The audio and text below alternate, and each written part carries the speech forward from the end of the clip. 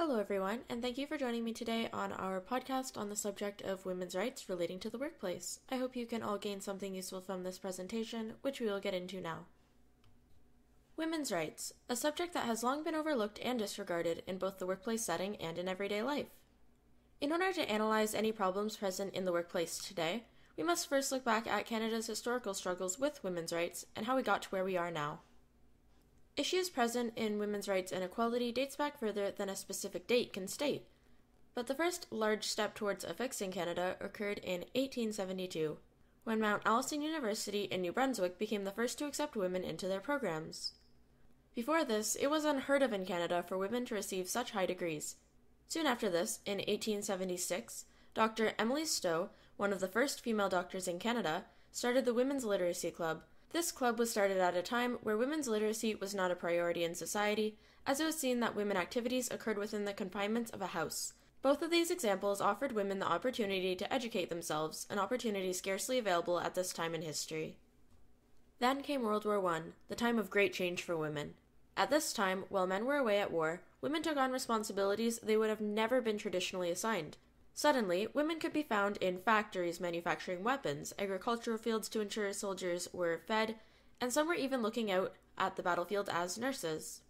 After World War I ended, many women weren't okay with presuming their regular positions and fought to enact societal change.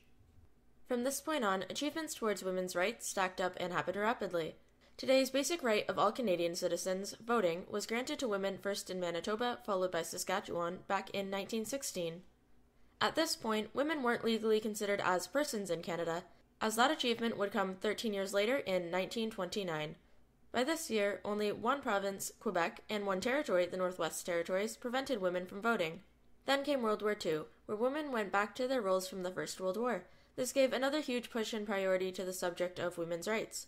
Following World War II, in 1940, Quebec extended voting rights to women, followed by the Northwest Territories in 1951. In 1960, Canada ensured Indigenous women's voting rights were granted through amending Canada's Elections Act. Furthermore, in 1977, the Canadian Human Rights Act was established, which ensured freedom from discrimination in employment for all, including women. Of course, this did not fully solve anything, as workplaces still opted to discriminate on the basis of gender. 1981 brought another huge step towards women's rights, as the topic was finalized in the Canadian Charter of Rights and Freedoms, which can be found in Section 28, stating all rights and freedoms found in the Charter apply equally to males and females.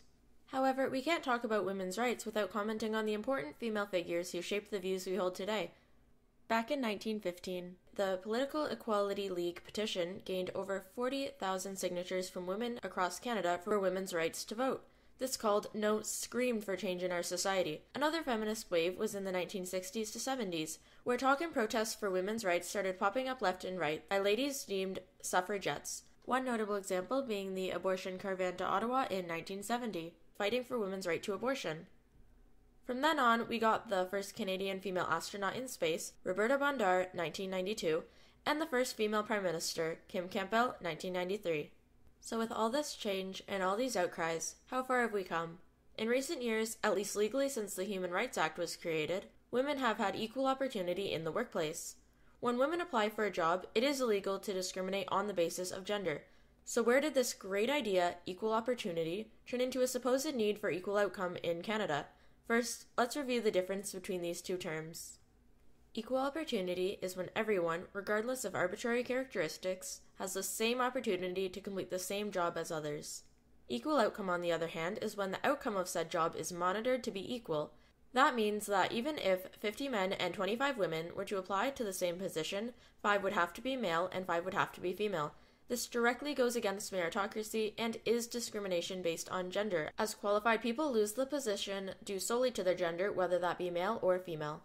An example of this in use in Canada is Trudeau's gender-balanced cabinet established back in 2015, with 15 females and 16 males, including Trudeau. This is a forced result and likely does not reflect who was most qualified for said position, whether that be male or female. Although all are probably qualified, the importance of getting the most qualified is important, especially in something as high up as government. To place an arbitrary limitation on the amount of people who can and cannot be hired is, by definition, hiring based on something that does not necessarily affect job performance, which is discrimination. So now, onto the common question of the glass ceiling.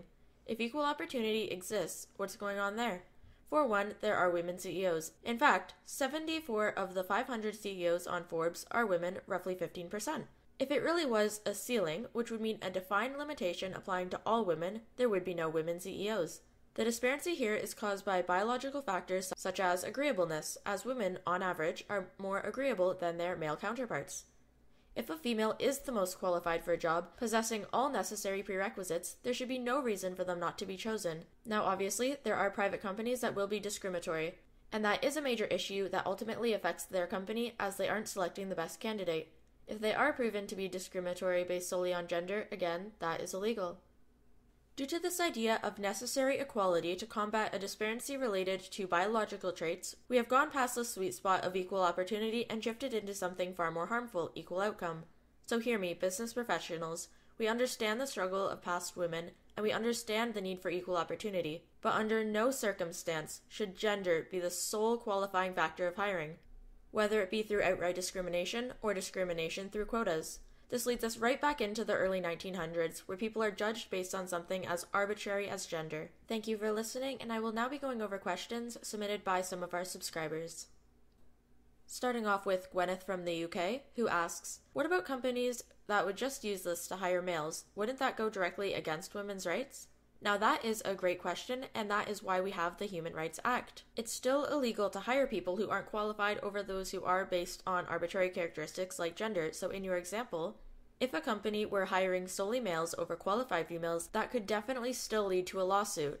And our second question for today was submitted by Charles from BC. He questions, what do you mean by biological differences between males and females? Why would that affect hiring and promotion at high-up positions? Well, again, that is a great question. The answer is that females, on average, score higher in agreeableness, and men, on average, score higher in assertiveness and willingness to take risk. So while in regular life, the slight difference here is not really shown, it is highlighted in high-up CEO positions, where willingness to take risk and assertiveness are very important characteristics. Alright, so to take away from this, for future recommendations, I want to see your company's hiring based on meritocracy. Gender should not be a factor for who you are hiring or promoting, as it is not a determining factor for who will succeed. Let us steer away from judging people based on characteristics that do not affect the quality of their work, and instead judge individuals based on a criteria that truly does apply to their position. Thank you once again.